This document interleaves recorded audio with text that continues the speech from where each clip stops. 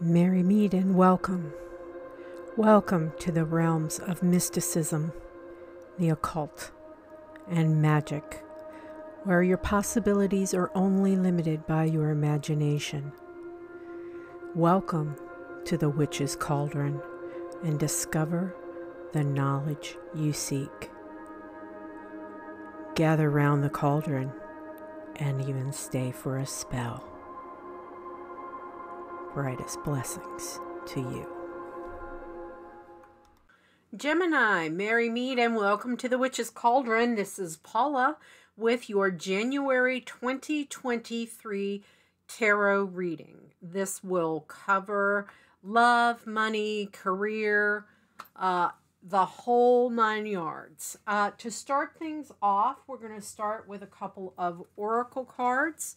The first one that I am pulling from is the Moonology Manifestation deck.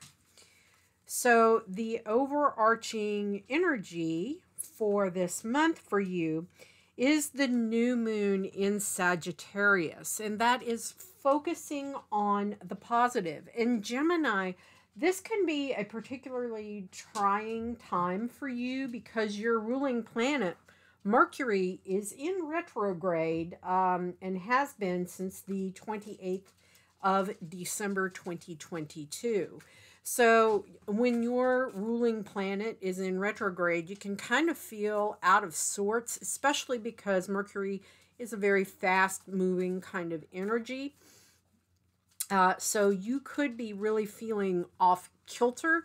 And it's important for you to remember to focus on the positive aspects instead of focusing on all the crap or the negative things, okay? And the Moonology card for you, Gemini, is the supermoon. Emotions are running high. Again, tying in to that Mercury energy. We can often find ourselves in the middle of relationship issues, and I'm not just talking like love relationships. I mean like your relationships with your family, your friends, your co-workers, your parents, the whole 9 yards.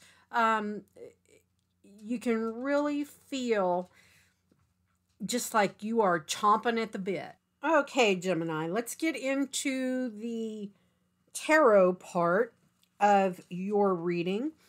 The spread that I use for my monthly readings is called the 13 Moons spread, and it was taught to me by the former head high priest of my trad.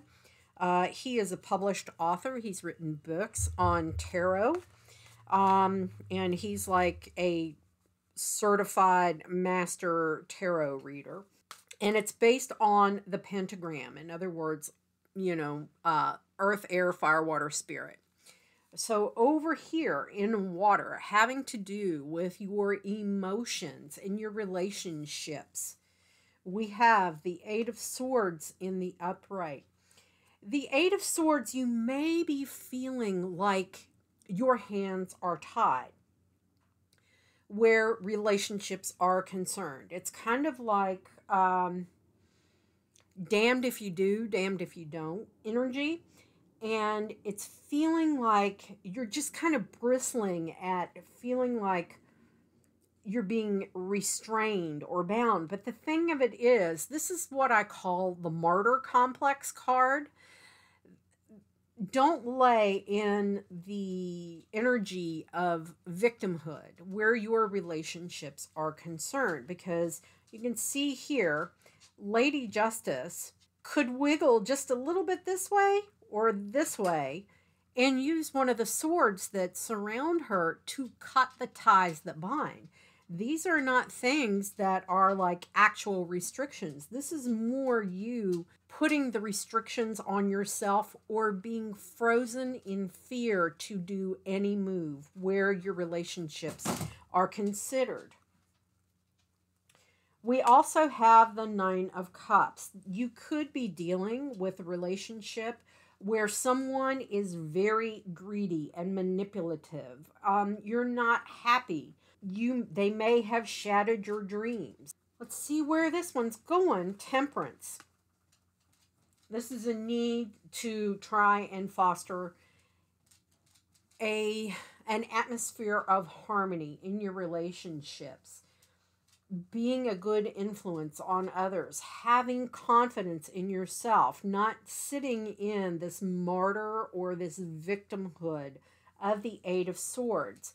Have some self-confidence in when you're dealing with the relationships around you.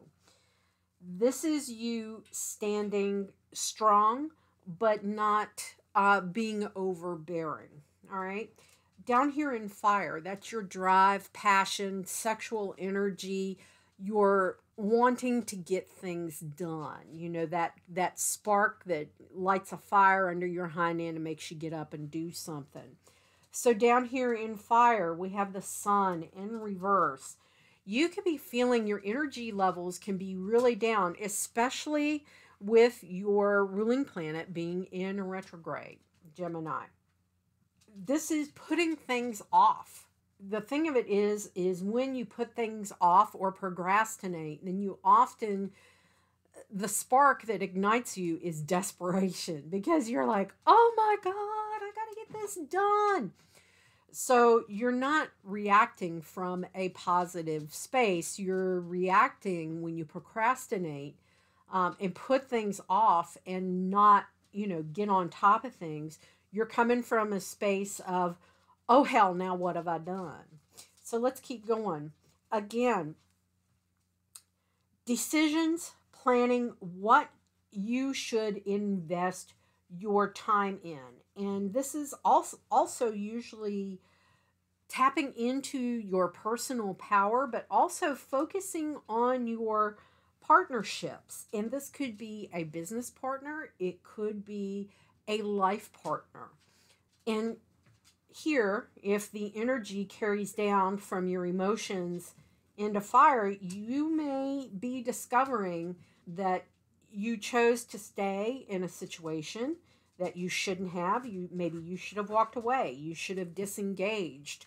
But to get you that creative spark back, this is a card of planning. While your energy may be down now and you could be experiencing some panic right now because you waited and procrastinated to take care of something and now it's an issue, if you tap into that planning and planning for the future energy of the Two of Wands, it will help you see, results that you want to see.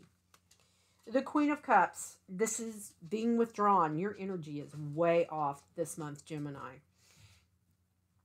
It's also, you could be dealing with somebody who's very needy, very shallow, or you could be very needy or acting very shallow about things, about how you think about people and about things that are around you. It's also an energy of codependency, especially if you have somebody in your relationships that are making you think you're in the victim, like, that you don't have any power to do anything about your situation. You're wrong, because you've got all kinds of power behind you if you just tap into it.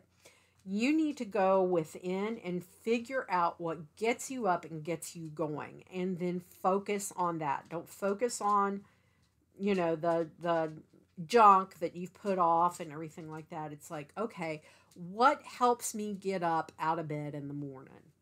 And I think through January, that's going to be the overarching kind of energy for you, Gemini. Down here in Earth, this is your money, your career, your finances, your home, things of that nature. Having the resources and the material goods to support you and your family. And over here we have the Hierophant. There seems to be an alignment of values. You may also be looking toward tradition, and it's also a card where you're encouraged to give compassion. So the Hierophant, if you are thinking about, say, changing careers or something of that nature, this is a time to do it, because And you want to look for something, a job that aligns with your values. You may not manifest the new job, but you could start the process and of finding something that makes you happy on the inside as well as able to provide for your family. It's also being able to tap into your spirituality to keep yourself happy. Let's go over here. Six of Cups in reverse. This is kind of you wanting to be independent. You may want to walk away. You may want to turn your back on somebody and be on your own for a while. Let me go one more. Strength. Hanging in there. You may think about walking away and being on your own and, being self-sufficient. Here are two cards here that are telling you to give compassion. You may need to get forgiveness from someone. You may also having the courage to walk away, to find a better job, to find somebody who aligns with your values and doesn't put you in a state of victimhood. Trying to, overcome the melancholy and the moodiness that the Queen of Cups brings. Let's come up here to air. This is knowledge, gaining knowledge, wisdom, intuition, learning, your ability to communicate. And as I said, since your ruling planet, Mercury, is in retrograde, you may be finding it very, very hard to express yourself. And your thoughts at night could be racing. The Nine of Swords is literally the crap that keeps you up at night. This is the insomnia card. It's anxiety, feeling overwhelmed, and, not necessarily thinking through things logically because you're in such a severe state of depression. Or you could be having major nightmares and feeling completely hopeless. You're not seeing this is another card of despair. And the Five of Cups, he's focused on the Three Cups that are spilled over. He's not focused on the two that are behind him, supporting him. That there is support for you. There is, somebody there for you to talk it over with. But it can also be you're in a very, sad state of sadness, feeling very lonely. And I always say, you could have somebody laying in the bed next to you and be one of the most alone SOBs on the face of the earth. Just because you're in a relationship or you have a relationship with someone, you could be feeling really, really alone and kind of getting stuck in your head with obsessive thoughts about what's wrong rather than, remember, focusing on the positive. The Eight of Wands in reverse, this is another one. Miscommunication, frustration, not being able to express yourself the way that you want to. It's also got you to the point where you're like afraid to take any action. You're afraid to say anything. You're afraid to do anything. You're operating from a place of fear because your energy is just so off right now. Let's come up here to spirit, to your connection with the divine or a higher power. And we have the King of Wands in the reverse.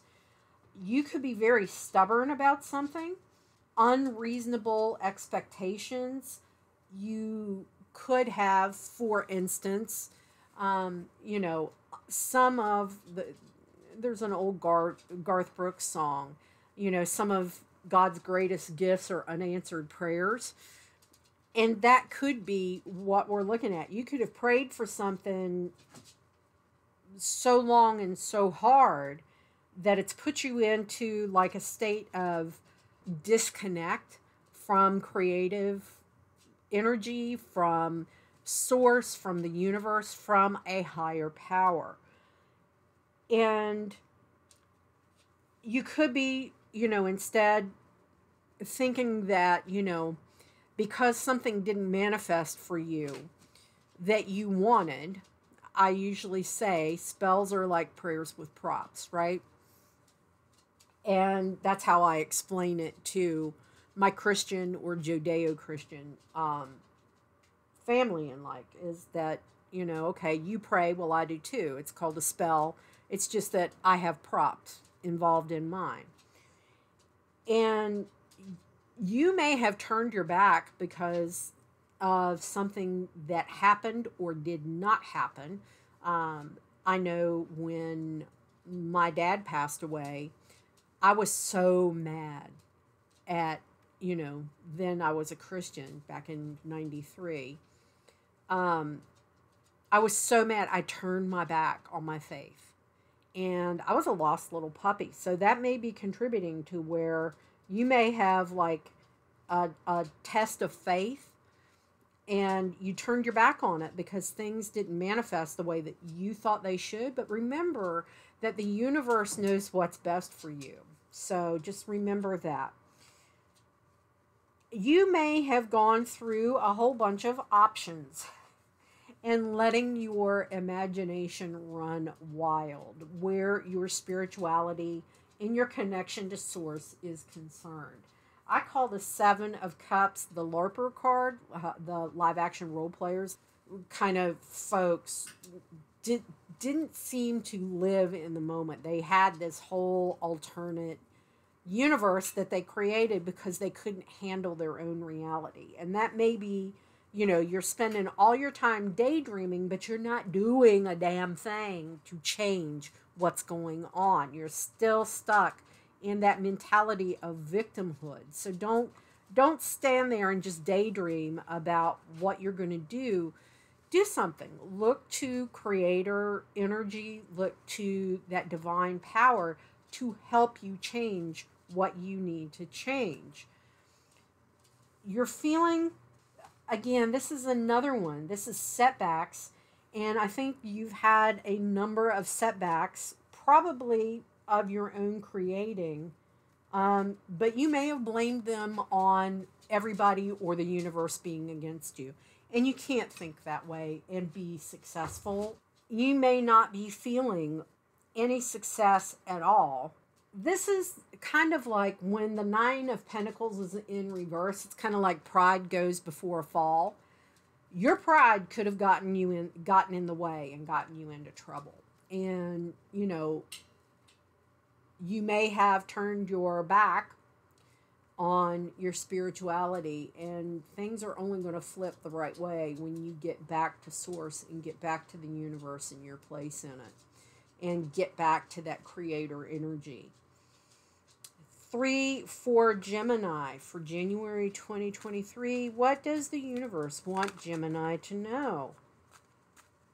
I mean, 3 cards for Gemini. We have the 4 of Pentacles in reverse. This is, if you've been overspending, knock it off. You need to watch your pennies. 3 of Cups. You may have found out that somebody betrayed you, or you are feeling neglected and frustrated. Again, this could be dealing with you holding back from your spirituality. It could be you overspending. It could also be, you being a hard head at work and not wanting, it's like, I'll just do it myself kind of energy. Stay away from that. That's just bad juju.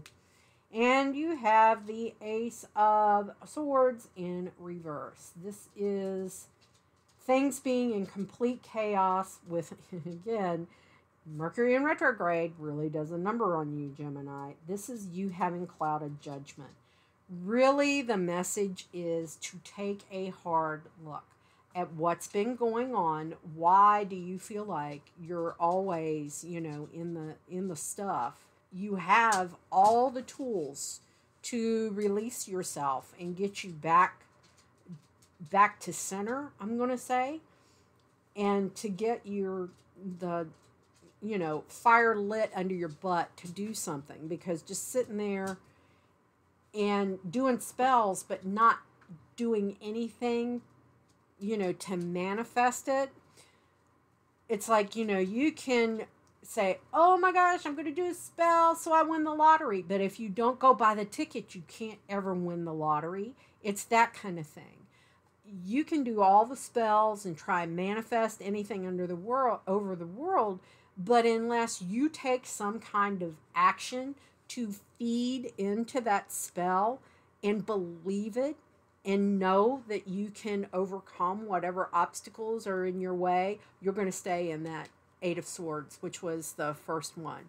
You need to focus on the positive. Don't focus on the lack. And remember that right now, while Mercury is in retrograde, you are running a little hot with your emotions, okay? Because everything you say and do seems to come out wrong. So you get stuck in not wanting to do anything, okay? So Gemini, that's what I have for you for January 2023. I hope you enjoyed the reading. If this did not resonate with you, then go and check your chart for your moon, your rising, and your Venus, and go check out those videos. They may resonate with you. With that, as I always say, Gemini, merry we did meet, merry we will part until we merry meet again. Be well and walk in love and light. Bye.